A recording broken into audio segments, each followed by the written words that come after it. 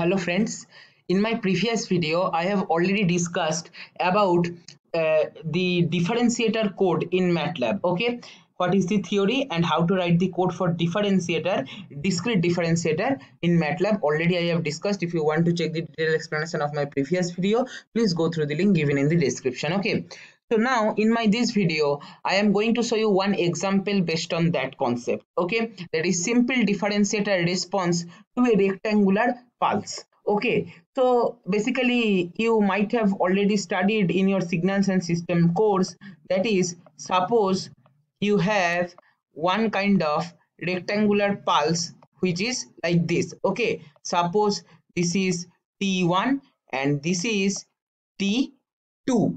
Then what is the expression of this? Very simple. From the basic concept of digital signal processing or signals and system itself, we can say U of T minus T1 minus of U of T minus T2 is the expression of this rectangular pulse. Why? You can easily understand. See, U of T minus T1. So T1 is obviously, here we are assuming that T2 is greater than T1, as it is clear from the particular figure also. So what will be the graph for U of T minus T1? It will start from T equal to T1, and for all the values greater than equal to T1, it will take unit step will take 1.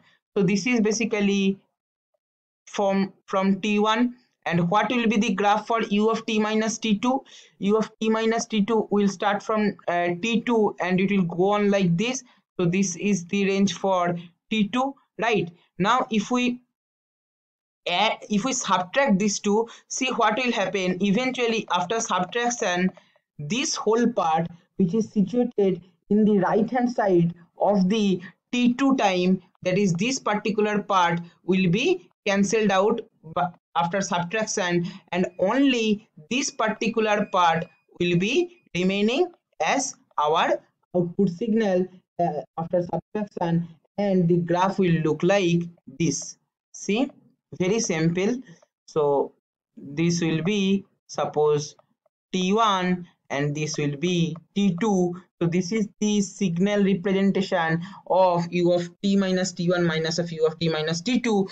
Now the question is, this is one rectangular pulse. Same concept I have just explained in continuous domain. You just map it to discrete domain, same only, because in continuous domain you can easily understand or visualize everything. So that I have drawn in continuous domain. Now if you have to differentiate this signal, what kind of response you will get? See, U of T, you know that the derivative of unit step is nothing but what? Impulse or unit impulse, we can say. So basically U of T minus T1 after differentiation we will get delta of T minus T1. U of T minus T2 after differentiation we will get delta of T minus T2. So basically our graph will be delta of T minus of T1 minus of delta of T, okay, minus T2. All right, so how the plot will look like? The plot will look like kind of like this. At T equal to T1 there will be one spike due to delta of T minus T1, this particular term, and at this is at T equal to T1, and at T equal to T2 there will be another spike, but as a minus sign is there, so it will go in the downward direction. Okay, this is T2. Here also amplitude will be 1, here also amplitude will be 1. Okay, it is multiplied, if suppose the whole expression is multiplied with suppose any value 5, then instead of this particular one, the value the amplitude will be 5, and instead of this one, here this amplitude will be what? Minus 5. All right, so basically this is the differentiation of the rectangular pulse. Now what is the question? Let us try to understand. See, you are given one discrete sequence x of n is equal to 5 into u of n minus of u of n minus 20, and you have to plot the differentiated output for the range n equal to 0 to 22 with incrementation of 1, because in discrete signal we have to keep increment as 1, right? And the theory, obviously, you know, the system in Z transformation, you know that if Z transformation of x of n is x of z, then the Z transformation of dx of n dn is nothing but 1 minus z to the power minus 1 x of z. So basically this is our system which will perform the differentiation for this particular signal, and from here itself we can get the response, that is numerator coefficients is basically 1 and minus 1, denominator coefficient is 1, and we can pass our input signal or filter our input signal through the system and we can get the response. All right, so let us try to implement that and let us check whether whatever we have studied in theory is exactly matching with practical or not. Okay, so basically first define the time sample range as mentioned in the question. Step 1 is clear.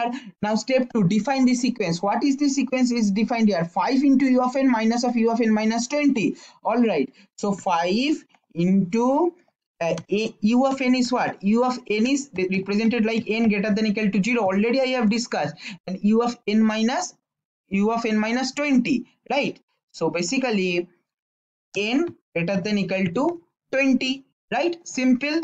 Now what you can do, you can plot that. So stem n comma x. So let me keep it as subplot 2 comma 1 comma 1, and here x label as amplitude and y label, sorry, x label is what? X label is not amplitude, x label is time sample, x label is time sample, y label is amplitude, right?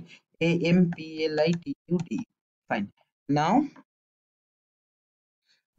this we have to pass through the differentiator. So numerator coefficients 1 and minus 1, right? See, 1 minus z to the power minus 1, so 1 and minus 1, and then denominator coefficient is 1 only, y equal to filter num comma den comma our input signal x, and then stem n comma y, and just copy these things.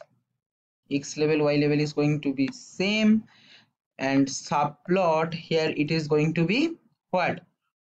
2 comma 1 comma 2, and if you want you can give title also. Title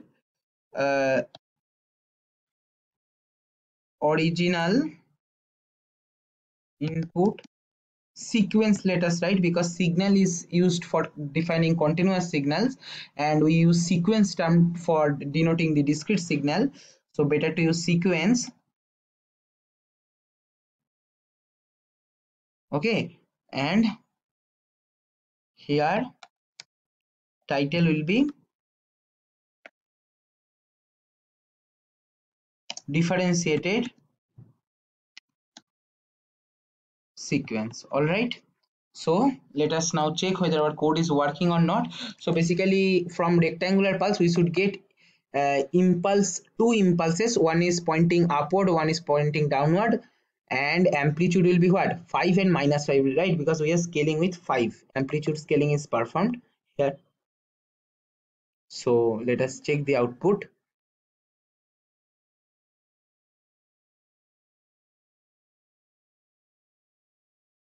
See, this is our input signal which is drawn from 0 to time sample range up to what was our here time sample range we have defined, sorry, here 22, up to 22 we have defined, right?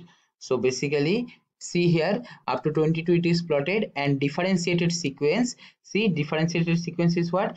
At n equal to 0, see here one spike corresponding to amplitude 5, and at n equal to 20 we are getting another spike at n equal to 20. Okay, so basically exactly, and for the middle part also 0, for the rest of the part also it is taking the differentiated signal amplitude is 0. So basically it is exactly following the theory that two spikes, one is pointing upward, another one is pointing downward, we are achieving. Okay, so this is all for my this video.